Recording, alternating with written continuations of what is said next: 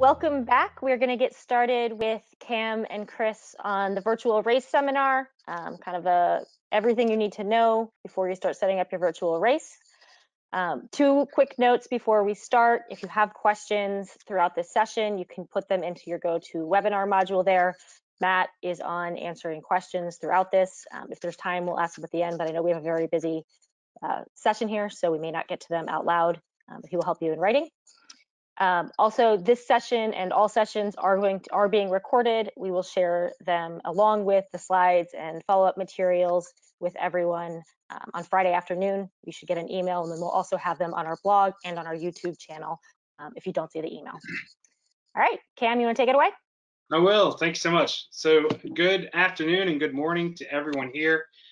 So excited to have you guys. I'm Cam with RunSignup. With me today is Chris, part of our GiveSignup team. And we are going to jump right in. So some of the topics we're going to cover today: virtual races, what are they, why should we do them, setup, what are the best practices, tips and tricks for those events, promotion, how to make the most successful event you can from a virtual event, swag, because we all know bling sells, especially in virtual, so we'll cover a little bit of that. Race day, we'll kind of just touch a little bit on that. We are going to have another breakout session specifically for race day later on, so be sure to sign up for and be a part of that, but we'll just kind of touch on that a little bit and then share some success stories and answer any questions if there's time. If that sounds like a plan, we'll get rocking. So virtual races, what are they? A virtual event is an event that can be done and joined from anywhere that they want to participate in. A virtual race is just a run, walk, or ride that can be completed anywhere and generally on that flexible schedule, whether that's a weekend long, a month long. Some events have even been entire seasons or even year-long events. So very flexible events for your participants to participate in. But virtual is not anything new. Last year, the largest, in 2019, I should say, the largest event was 17,000 people for a standalone virtual race. Most races prior to 2020 had a virtual component, but it would be like a sleep-in component or a run-in spirit sort of event, where someone who couldn't attend the live traditional event would participate from wherever they were from, almost more as a donation or supporting the cause than a true interactive engagement with them. Why is virtual so important? Well, the first and most easiest reason to point out from last year is that regardless of pandemics or weather, or if your DJ gets sick or something crazy happens in your world, in your community, a virtual event can still happen. There's nothing to stop it from going on. So you've got that advantage of knowing that you're going to have an event one way or the other. There is a broader reach. I went to school in Memphis. I had friends from college that live in Colorado and Portland, and I live in Richmond, Virginia. So we can all support St. Jude's Research Center in Memphis, Tennessee through a virtual event without leaving our home states. So that's a fun opportunity for all of us. So you never know where your reach can go to. It can be a little bit greater than your small community, or it can go a little bit further statewide or even nationwide. So you never really know. So that's an awesome opportunity for you to promote your event. And the biggest thing is creativity is king. You want to have an event that's really creative, really fun, gives them that hook, and gets them excited to keep participating. For participants, they don't have to travel, and that's huge. I don't have to change vacation plans. I don't have to take off from work if it's a bigger event somewhere else that I need to travel over to. Also, if people can't travel, there's so many different restrictions that pop up and go away. People are kind of not making those travel arrangements anymore. So now they don't have to. They can participate in their neighborhood. They can go to a park in their central area. The other thing too is that you can use this as kind of a training motivator. So if you have a traditional event you're looking to have, or even a larger virtual event that you're going to have later in the year, you can have smaller virtual events that lead up to it to kind of train people and get people excited for it. Giving them promotions like we talked about in the last session so that you can extend that reach and grow that database for them. Also, the social activity aspect of it. Me and some friends in the local community can kind of decide that we're going to go run together on this day to support this virtual event. Or like I said, me and a friend across the country can participate on the same day. We can grab our phones, put the earbuds in, chat to each other while we're out there participating in your 5K virtual event. And then, of course, all the sweet swag that you can get. That's a huge draw for people. The medals, the t-shirts, and then getting creative with that. Hats, beanies, sweatshirts, face masks have been a big one as well. So who does a virtual race? There's a lot of overlap, but there are some big changes or kind of some differences in the runners that you'll see participating in your virtual event. So let's go over a few of those now. Women are always a dominant feature in your events. Traditional events, they're usually just over half of your participants are going to be women in that event. With virtual, that really increases. That gap gets a lot bigger between men and women participating in your event. You can see here a gap of 72 versus 56% in 2019. And then in 2020, you had a gap of 65 to 54%. So that's a huge number. And try to remember that as you're planning your event, from everything from swag, email marketing, different features you have as part of the event as well. Another thing is that the crowd is typically a bit older in virtual events. And I personally found this statistic very interesting because I would have put money that it would have been the opposite. Under 18, most of those runners do not participate in a virtual event. So if you are targeting a younger crowd, a virtual event is going to be a more of an uphill challenge. Not undoable, just know that that's kind of the battle you're facing. So you can see here, it does kind of level out once you get to about the mid 30s and up from there. And then of course, as you go older, you can see how those stats change. 2021 can't be the same as 2020. Yeah. Oh, I'm so sorry. I didn't mean to. Oh, no, you're fine. I was just saying that we need this to be a better year, is all I'm saying. And I wanted you to let you continue there. So with 2020, you know, it's better than nothing. You know, let's try to put something on and see what happens. 2021, we have to make a dedicated decision to really make these events shine. We've got great, easy technology. Think about the virtual results and how easy and simple it is for your people to participate and submit those results to the event. We have interactive results. Think about RaceJoy. Think about live streams. If you're not putting on a virtual event and doing a live stream, either as a pre-race event to get everyone hyped up for it, or a post-race event, especially to celebrate kind of what the donations were, how many people participated, what were the sponsor levels like, and who was all involved in this event, then you're really missing out on an opportunity not only to kind of solidify and wrap up this event that you've had, but also to interact a little bit more in the community through either a Facebook Live, a YouTube Live, and have that as part of your library now that you can share out to other people when they ask you, what do you guys do and how do you support the community? Think about social, ways that you can interact with them socially. Think about teams. Teams are huge. If there's a team option available, a lot of people are going to join that because they want to feel that connection. People are looking for that these days. Photo contest, you know, with the photo webinar that we're going to have later on for this symposium, you can learn more about how you can have your participants upload those photos directly onto the site and some of the other changes we've had. But getting those photos and interactions engaged with people so that they feel like, okay, I did see what my friend did, or I do see what other people in the community are doing. I'm not just out here doing this alone in my neighborhood. Think about some of the perks you can offer, the swag. Think about some of the benefits and incentives. Get with your sponsors and see what other things they can offer to your participants during this virtual time. Restaurants are huge. Maybe they can give some sort of delivery service because they don't have in-person dining. Well, that's a huge benefit to them as well. And then think of unique themes. Again, coming back to that creative, having that hook, getting them some way to get excited about this event. That could be interacting it or interpreting it into whatever your mission is. And we'll go over some of those with some success stories later on. It could be as simple as something popular, pop culture reference out there during the time. Think about things like the Bigfoot run, where the Bigfoot's walking across and he's got that big old thing of toilet paper in his hand. That was very socially relevant when that event came out, and it was very exciting for people to have that medal or that t-shirt to wear.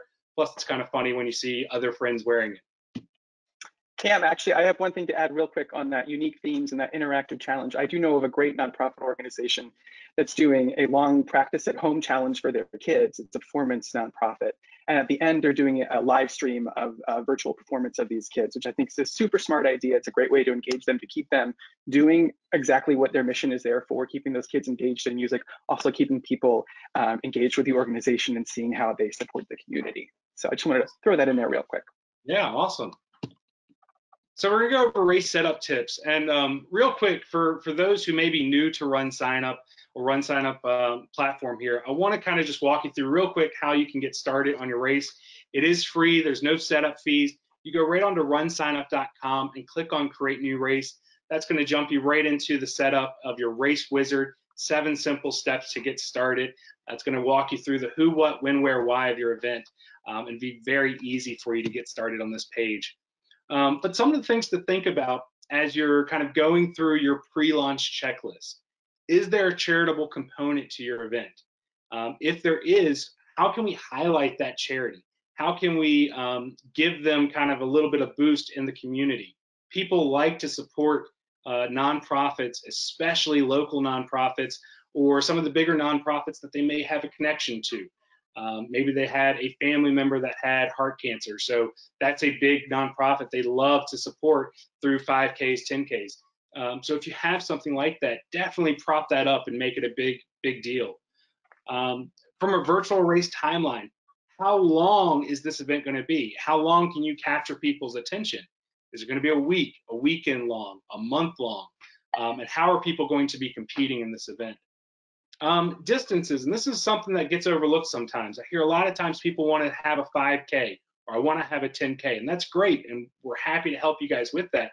But consider also adding the option of a 1 mile fun run. Consider adding an option that's maybe a little bit longer. That way you get more people interested in the event, people who this might be their first time doing any sort of endurance event. They might not feel like they can do a 5K or a 10K, but that 1 mile option gives them a lot of flexibility for their schedules. Pricing. A lot of times when we have an in-person traditional race, the pricing is relative to the distance. With virtuals, we're finding that it's easier to do price differences based on the perks they're going to receive, not the distances. It doesn't cost anything if they do 100 miles versus 10 miles versus 1 mile, as far as difference for us setting up the race. So instead, maybe have your differences be an entry with no t-shirt, an entry with a full t-shirt medal package, maybe an entry with a t-shirt, medal, sweatshirt, beanie, face mask, everything goes with it package, and let people choose from those options. That might help a little bit in the signups and the registrations that you have. And then communication plan. How are you going to be getting them those perks, those swag items, and communicating that to them? Communication is key. You know, whatever you decide, whether that's we're going to send it all in one day, we're going to send it over multiple days, just make sure you're communicating that to people, and you'll have less headaches and less issues down the road. So we're going to jump in kind of just some quick step-by-steps how you would set this up on your page. Under race location, when it's asking for that, one of the big questions we get is we want anyone to do this anywhere they want. Perfect. Right there in the address line, put something very generic like anywhere or anywhere you'd like. The big thing, you do still have to have country, zip code, city, state, things like that. But we'll go over how you can hide some of that in the next part here. By simply going down and checking that we're going to hide the place section on our race page, you'll be able to actually hide that information from participants when they're looking at the event, and then also not showing the directions to the race page. That will kind of remove that part of that of the equation. So people are not going to be looking as much for where to go. They'll understand that they can run this anywhere. And really, to drive that home, you can go into the race website section and then go into race location and change that custom location description for any sort of descriptors that you want to put for that race. If we go to the race verbiage, you may want to consider changing it from race. You know, we talked about people not wanting to do a race or their event is not a race, it's a family fundraiser. maybe changing it to virtual race or virtual event or virtual fun run. You can change that verbiage all under the race website and then under miscellaneous settings. Doing so will kind of give people a better understanding of where you're coming from with the event. And then custom questions. This has been a very key part. People don't read descriptions, especially if they're longer. So some people will just go to your site, hit the sign up button, off they go, and not realize that they're actually signing up for a virtual event. Adding a quick custom question that says, you understand that this is a virtual event and can be completed anywhere, anytime, confirm yes, no, and require that answer. It's going to make sure people take the time to slow down a little bit and understand this is a virtual event. Another thing you might want to put is for a custom date. Instead of saying that this is going to be an event that goes from January 1st until December 31st, you may just want to have the custom date say complete your run anytime in 2021. That way people understand, oh, I don't have to do this today. I can do this anytime for this entire year. That'll also make it a little bit less confusing once you're in the middle of the event, August, September timeframe. Oh, did I already miss it? Am I too late? Because they see it started back on January 1st. If they see complete your run anytime in 2020, they feel like, oh, it's still opportunity for me to sign up for this event. And then different event display options. Highlighting some of the different things. You can see here we've got pictures of the shirts and the bibs and the medals. Adding those images into your event, give it a little bit more pop. You want your website to really highlight the entire event top to bottom. You're not going to have the ability to have that in-person excitement. So how can we build up excitement in other places? This is a great place to start with. And you can edit all that information right there on the display options. The other thing is you see we can add these little tabs where you have the celebrate in style over top of it and really kind of draw some highlights to it. Using things like the emojis that you see with the diamond rings and the champagne glasses to kind of further explain what this event's going to be. So get creative in this and you'll really see a lot more excitement about the event while you're getting to promote it. And then of course, user registration emails. You can customize all these emails. We have a whole host of emails that go out for you without any work for you, but if you can go in there and customize it, you can really add some extra descriptions, especially when it comes to things like packet pickup or instructions that you can run this anywhere. You can add things like sponsor interaction. You can see here a great email from the Scott Coffee Moorestown run. You can see step 1, invite your friends. Step 2 is pick up instructions. And then step 3 is how to actually participate by printing out your bib and submitting results. And they've included links to all of that right there. So just some fun things that you can add to give people a little bit more communication. Again, communication is going to be key for these events. And then adding details, not just saying, yes, you can have a t-shirt and here's a quick picture of it, but how are the t-shirts going to be handed out to me? How am I going to receive them? Do I need to come pick them up or are they going to be shipped out to me? And what options come with that? Instead of simply just saying, here's a t-shirt option, select your size, extra large, small, medium, whatever it may be. And then we're going to get into how to promote virtual races and how to spread the word. So if you see here, you've got a capture form that's been created.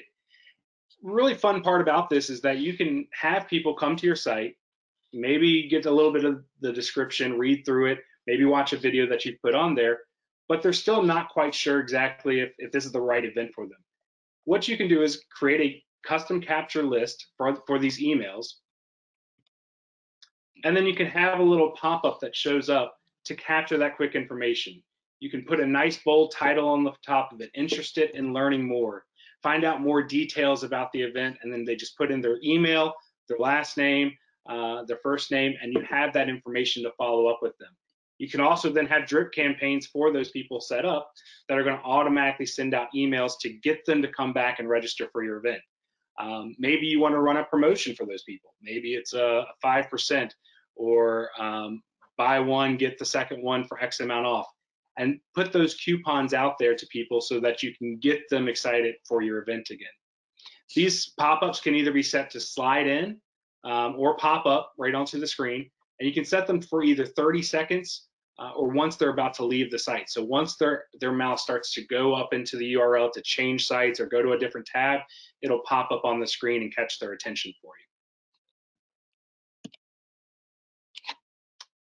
Customized social sharing. So one of the biggest things we've seen this year is the increase of people using social media to refer their friends to the events and get involved and participate in this together.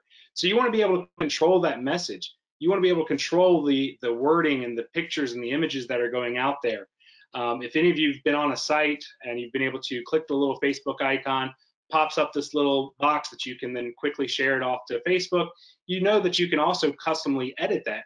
But if something's already there, most people are going to leave it with what's there. So if you can create a nice, concise message for them to send out where they don't have to do any work, most people will see that, go, that's great, hit share, and they're done. So how are you going to be setting up that image? One quick thing is if you have any issues with the correct image being shown, you may need to go into the Facebook debugger and enter your race website URL to be able to clear that out to change it back to your current images here. But it's very simple. You can create smaller images for a smaller social sharing, or the large image as well for any sites that support that larger image on that profile. So just some quick stats here. In 2019, 5% registrations came from Facebook, but this past year, 12% of transaction dollars came from that. So that's a pretty incredible increase that you see in there. And then 24% of web views last year. When you really start to boil that down, you can really see that people are engaging with their friends, families, relatives, coworkers through social media channels, whether that's Facebook, Instagram, Twitter, whatever the case may be. That's where people are interacting now because they don't have as many opportunities to come in person and talk. So the more that you can make your Facebook and your social media influence a standout location for people to get excited about, the better your event's going to be. So being very intentional about what you put on your Facebook page, what you put on that Facebook event page, so that you can attract attention and then interact it all with RunSignup directly. So right here, we're talking about the referral rewards program. 17% of transactions came from referrals in 2020, up from 7% in 2019.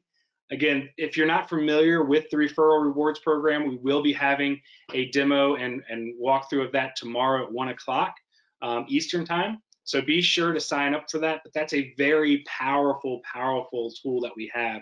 And when you start to use it, you'll start to see how easy it is to grow your event and grow those registrations. So real quick, just some of the quick steps for that is as you set up those referral and swag rewards, you want to really promote those as extra perks for people. So you're going to set that up, promote your referral and swag rewards by creating that custom section to kind of detail some of the different levels. You can have multiple different levels. Maybe 5 people referred gets them a discount or a refund. Maybe 10 people referred gets them a special, unique sweatshirt or t-shirt or hat. And making sure that people understand what those rewards are, so then they go out there and try for you. What we find is that a lot of people, if they can get to that 5th registration level or 5th extra referral, they probably have a few more extras that they can invite to the party. But if there's not that extra carrot at the end, like a 10th or a 15th referral perk, they may not try as harder once they get to the first reward system there. So having a few extra ones will definitely help. You can definitely customize the social sharing text that shows up. So when you want them to invite their friends to be a part of it, you can customize that wording like we just talked about, and then of course customize those images as well. The biggest thing though is registration emails. You want people to be reminded that they can get these rewards as they're participating in this event. So sending out an extra email 3, 4, 5 days after they've signed up to remind them, hey, don't forget to invite your friends to receive some of these unique rewards. That will put it back in their head. They'll get back in. Maybe they'll remember to ask their friends at work that next day. So just some great options for you there as well. Swag, design, order, and ship. Swag is the seller. People want to join these events because of the swag. I can think of at least 3 different events that I've signed up for this year. Nowhere close to my area. I just saw some of the cool medals they had, saw some of the cool t-shirts they had, and I signed up. You want to keep the designs tasteful. Keep it PG in that area. Humor is definitely popular, but just make sure that's a tasteful humor. We talked a little bit. I can't get behind humor. I don't see any place for humor in a race or in a workplace. Or how dare you, Cam? Continue. Pop culture references are always a good fit. So, like we talked about the Bigfoot social distancing run, that was a great fit with the toilet paper there. But do be careful with any sort of trademark content. You don't want to have to change the entire race because that is a trademarked logo or something that you're using there. Think about the unique items that you can have. So besides t-shirts, medals, think tank tops. Remember, most of our participants are going to be women, so that's a huge opportunity for you to target and market directly to them. Think about hats, face masks. We've even seen people who do the little things that tie to your shoelaces as you're running. So think about the little things that you can add in there that make your event stand out a little bit more from everyone else. Medals are very common. A lot of people ask, should I do medals? Are people really wanting medals? I'm sure you will see throughout the symposium, various members of our teams have medals just hung up in their offices. I'm sure you guys have a few hung up in yours as well. People love medals. They love hearing the bling as they walk past in the office or they close the door. They hear all the medals rattling around. You gotta add a medal in there. And remember, women are most of your runners, so size things appropriately. If you can do a gender-specific t-shirt where it is a little bit more cut for a women's shape, then that's a great option to add in there. You will find that most of your orders will be in that size versus in the generic, adult male size there.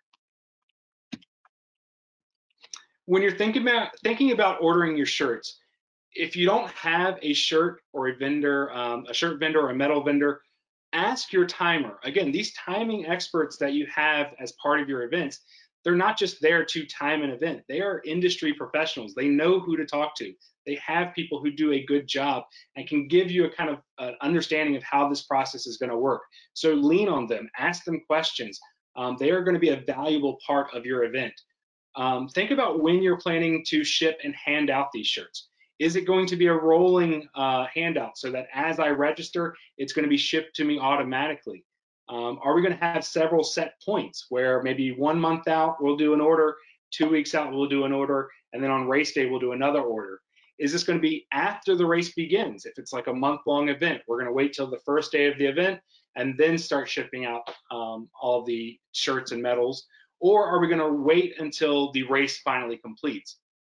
I would suggest trying to get some things out for earlier than later, because people then can wear your t-shirts, wear your swag, take photos of them, upload them, and that's just going to continually to brand your event out there in the communities. People will join your event because they saw their friend wearing your t-shirt. So that's really exciting opportunity for you guys.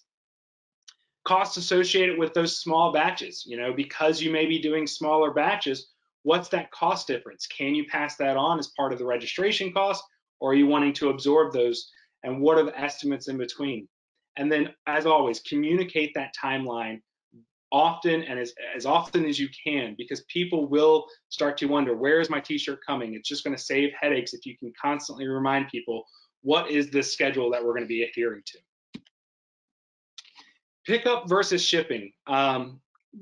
With local events, obviously there was always that maybe a packet pickup day, or it was a day of race packet pickup. But with virtual events, if you're having a community centered event and there's going to be a lot of local participants, that still might be an opportunity for you. So don't discount having a packet pickup. That will definitely save you in shipping costs because you can just have them right there available for you. But also remember, there's going to be a greater reach. So maybe have shipping as an option.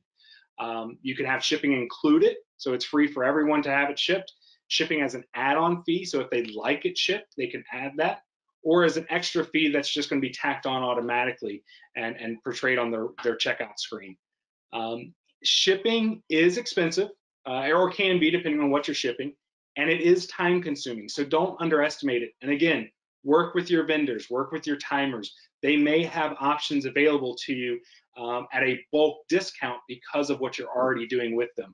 So see if there's any options that they know of to help you out with any of these as well. Shipping address, we do have the ability to confirm with the USPS database whether or not this shipping address that they are providing is the correct address. The other thing with setting these up is that a lot of people have set up their RunSignup profile in the past, but maybe they used a work address. Maybe it's a former address that they don't live at anymore. So making sure you confirm that shipping address one last time during registration is a huge help in making sure you don't have any headaches when it comes to delivering that packet. And then fulfillment. If you're shipping a large quantity of shirts, again, talk to your timer and use that fulfillment company. You do not want to be having that kitchen party table with 1,000 people race setting up and shipping all those packets. A fulfillment company is going to take on that responsibility for you. We're going to have some more shipping recommendations for you tomorrow at 2:30. But if you need any more, if you have any more questions or need more information, you can always go to our runsignup.com/go-virtual, and there is a list of vendors who can help you step by step through all of that. So race day, making virtual real. We talked a little bit about virtual results and setting up the ease of use of the platform. But it's very easy. They just go right onto the platform. They can click either on their profile. You can send out email results links to them, so they can just click right onto it and submit those results back to the platform. Again, we're going to be having more information about this on Thursday at 3 o'clock. So if you want more information, do sign up for that as well. There's no login required for any virtual races. If you check that option, you can see where you can check it down there as you're setting up your virtual events and virtual settings, where if someone wants to go on and just submit their time, maybe they're on their work computer, maybe they're not on their typical device that they would use, they can just go on, enter in their email, and then submit those results automatically right there. One fun thing to keep in mind, a lot of people who are going to participate in your virtual event may not have ever done another endurance event in their lives.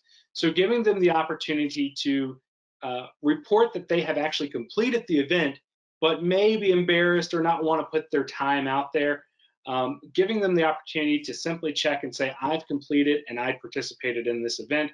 And you can see here, we've got Bob highlighted where it shows that he has no pace on the event that's marked here. So it allows them to still register on the leaderboard and that they participated in the event, but just doesn't show any time available for them.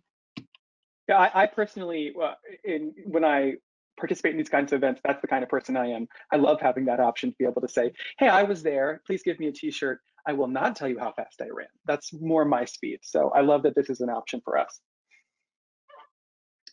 Going into the text results. So for any of your 5K, 10K traditional endurance events, not your challenge events, but for any of the other ones, you can actually set up a text messaging result where people can opt in, get that text message to their phone, and actually text back their time very easily.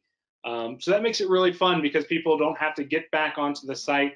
They can just go right there, type their time in, type their bid number, send it back, and they are on the leaderboard for you. The other option is using RaceJoy. And again, we're going to have more details about RaceJoy tomorrow at 3:30. So make sure you're a part of that because there's so many different things RaceJoy can do. It's a great app. But the big highlights here is that you can have multiple courses and multiple different options, or the run anywhere option. So if you have local parks or private land that is willing to work with you and have your event hosted over the course of a couple of weeks, you can have that as an option where people can go at any time, hit start, go out and run that track. You can make that race a little bit more real because you can add in sponsorship opportunities. People can cheer for their friends and family if they post it onto social media. You've got that GPS tracking. They feel like they're on an actual course. Of course, if they're running anywhere, they can always just hit start, go run around their neighborhood. And once they get to that distance that you've set, it will automatically upload that time to the leaderboard for them. So there's no other work that they have to do. If you have any questions about that, please ask your timer about RaceJoy. It's a great app to include as part of your event. Digital bibs. So people love bibs. Obviously, with virtual events, we wanted to have a way to have digital representations of those. So you can customize and create this with your own custom images. If you can add sponsor logos to this, if you have anyone that wants to be a bib sponsor. And what a lot of people will do with these is they, some will print it out and actually go running with them. Some will download them onto their computer and upload it to Facebook, Instagram, and kind of share this bib with their friends and family. Again, another opportunity for you guys to be marketed in the communities and beyond to whatever their social media reach is. We're gonna have more information about this tomorrow at 1:30, so if you have any questions, join into that. Finisher certificates work very similar, but this is a free reward for people at the end of the event without really spending much time. 5-10 minutes, depending on how creative you are. You can create your finisher certificate, add those sponsor logos to it, add your race logo, and it's something for them to just be able to remember their participation by. Again, a lot of people will download this and then share that off to Facebook, Twitter, wherever they want to share their images at. Virtual photos, we talked a little bit about this, but giving people the opportunity to load those photos directly onto the site can actually create a catalog of participation. If this is your 8th year of being an event, I can go back and look at past events and keep adding to my catalog. So we're going to be having more of that discussion tomorrow at 2 o'clock. And then hashtags. I think this is one of the best ways that you can really promote the event, especially if it's a longer event, maybe a week or so, and really start building up some steam over the course of the event. Is that as people are participating, they're taking photos of their swag, of their medals, of their friends running together, of their costumes even, adding a hashtag that everyone's going to post to. If you have maybe a Saturday that's going through that event, and that's going to be one of the big days that people are going running, make sure you have everyone possible post photos on that day with the hashtag. You might even become trending, so who knows? It's just another great way for you to have a record of all these photos being taken. Make sure you share them on your pages as well and like them, maybe comment on them, so that people feel engaged not only with their friends and family, but also with you guys as the race directors and timers. If you want to see someone who's just learned about hashtags in a very wholesome way, Dionne Warwick is now on Twitter, going on a great social media journey, well worth the wait and the watch, and also helps you learn about hashtags in a fun way. That's awesome. So just some quick success stories that we have, and then we'll probably get into any questions if there's still time there. The Harpoon 5 miler is usually a sellout race. They went virtual this past year and offered 2 different event options. So you had the 6-pack, which was just a $15. You got a race bib and virtual results, very basic package. And then they had the 12-pack, which was $35, included the race bib, the virtual results, but also the race shirt and a 4-pack of beer. So that's definitely my go-to if we're going to be signing up for that. One of the fun things they did, though, is they increased donations by 38% in the individual donors. So it was a great opportunity for them to expand from their traditional sellout race to being able to welcome anyone who wanted to be a part of it. And then they actually made a fun 25-second video that was featured on their Facebook page, kind of reminiscent of the old AOL dial-up. So if you have a chance to go take a look at that, I would. It's a very creative video. Another great one, this was kind of a nationwide event brought by Fleet Feet. This is their big run. It's their 5K celebrating Global Running Day.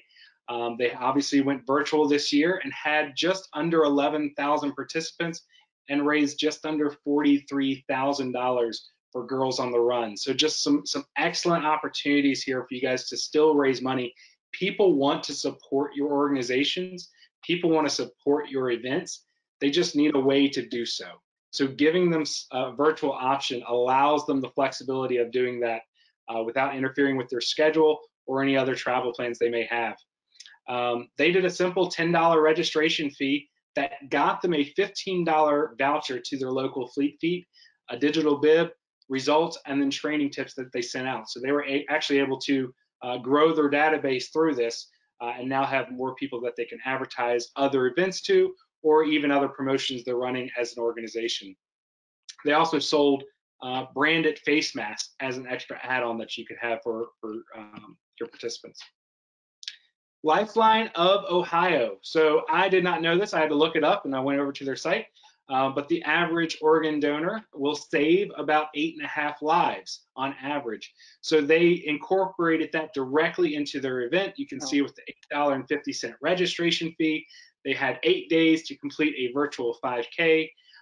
It just really tying in their entire message and their entire theme, having great photos like you see right there on their front page, to be able to really get excited for people to be participating in this event. And that was their 21st annual event that they had there. So that's all I've got. If there's any questions, maybe we're kind of right at time. So John, I'll let you kind of guide that. Yeah, I think all of the sessions today, there's a lot of info to get through. These are kind of a compilation of everything that we have done and put together in the last 9 months. So we may run out of time for some out loud questions, but there are always questions being answered throughout. That's it for this one. You guys have another little break here for about 20 minutes. Come back for the next link. We'll take you in for virtual challenges with Eric. Those are the virtual events that tend to last for weeks or months and have multiple activities that happen, that apply to that challenge. They have long-term goals for those. All right. Thank you guys, and we will see you later. Thanks everybody. Everyone.